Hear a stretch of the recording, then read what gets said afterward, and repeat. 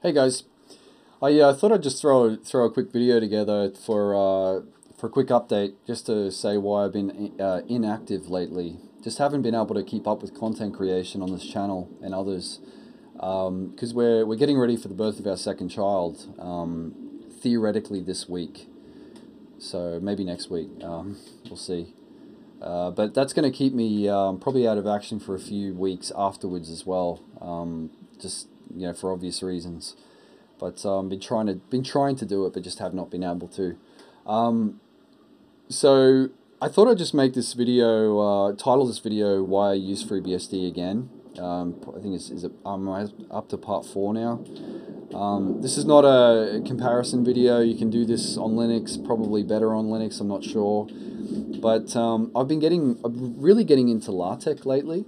LaTeX has really become a game changer for my business.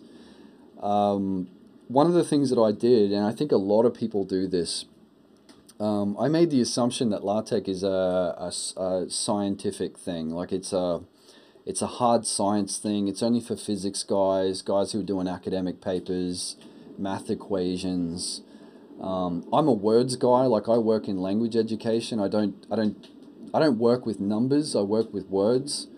But so in my business, I employed language teachers to produce language material, and we mass produce lessons. And up until recently, we had been doing this through Google Docs and Word and OpenOffice, kind of working with templating, lots of templates, and what we'd do is we'd send on a template to a teacher, and the teacher would do the lessons on the template, save it as a PDF, and send it back to us. And of course, there'd always be mistakes.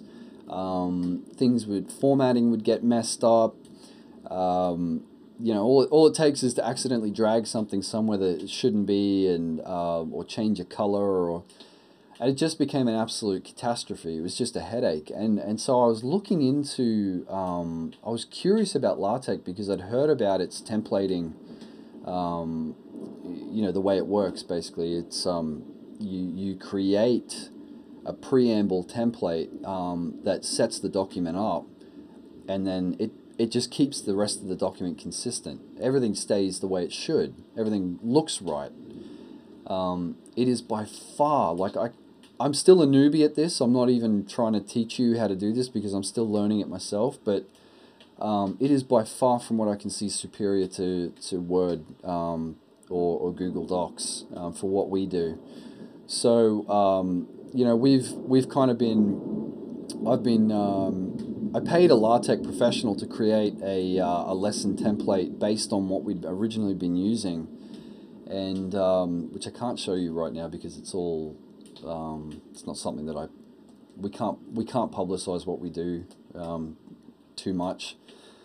But basically, yeah, like we paid this guy to do it, put it together, and it just looks phenomenal. It looks absolutely phenomenal. Like the guys, the teachers now send us through the lesson content, which is automatically parsed into LaTeX code, and the template, we just compile the code. We compile the code, and it just looks phenomenal.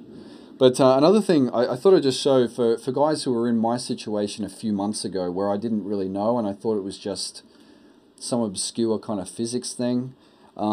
Basically, like right now we're working on a paperback series for my Arabic stuff, and what it is, in the preamble you set up the document class, which I'm using a memoir template that I found online,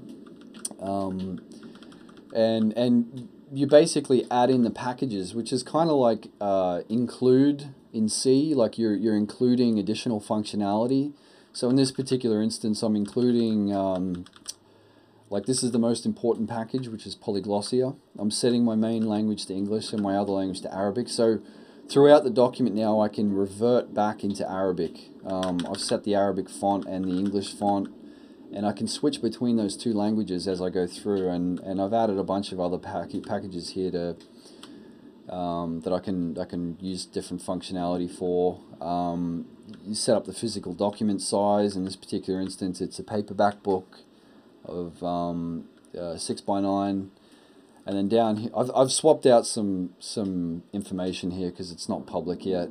But basically, you can set with the new command, you can set aliases. So for example, we have an 8-part series that's coming out soon, and I can put, instead of going through the entire document and putting in Egyptian Arabic, what I can do is I can put in dialect here, which is like an alias, and then when it comes time to do the next book, let's say Iraqi Arabic, I just change this here to Iraqi,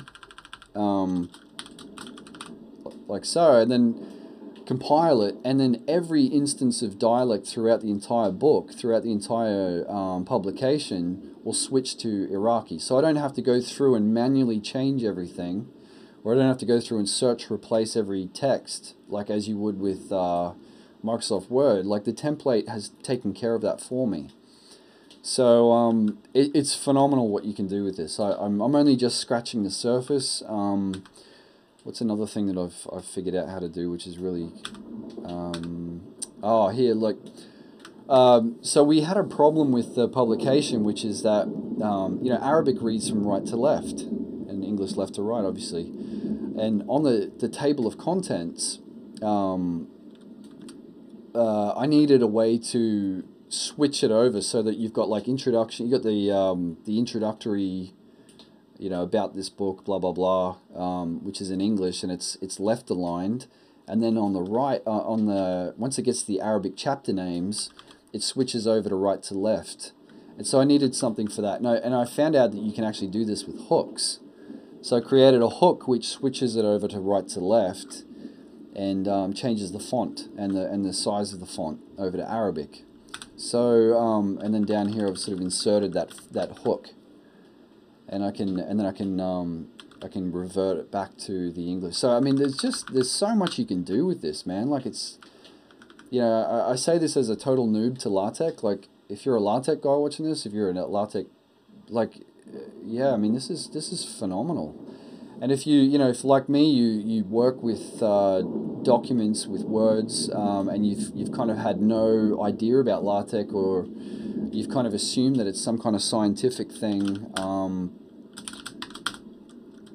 Actually, I'll just show you this. Like I said, I kind of swapped out a few things, 'cause I didn't want to give too much away. Oh, that doesn't look good. Okay, so yeah, I mean, it's perfectly formatted, and that's what I was talking about before with the Arabic chapter names that have kind of flipped over to the right, and you know, I just don't know if that would have been as easy to do the way we were doing it before with Word and Google Docs. But this is amazing. You know, now we've templated this, we can create an entire series based on this one template. So we put a lot of work into the LaTeX in the beginning to set it up, and then creating content later on is just a piece of cake. You know, you're just swapping out the text. So yeah, so that's kind of what I've been working on lately. I'd like to go more into detail on that, but this particular project is we're not releasing it for a couple more weeks, so I kind of can't really say much right now. You know, I don't feel like I'm able to do a tutorial on LaTeX because I'm still figuring out LaTeX. But yeah, I mean, if you're, like I said, if you're a words guy, if you do lots of documents, if you're a writer, then yes, I highly recommend looking into it.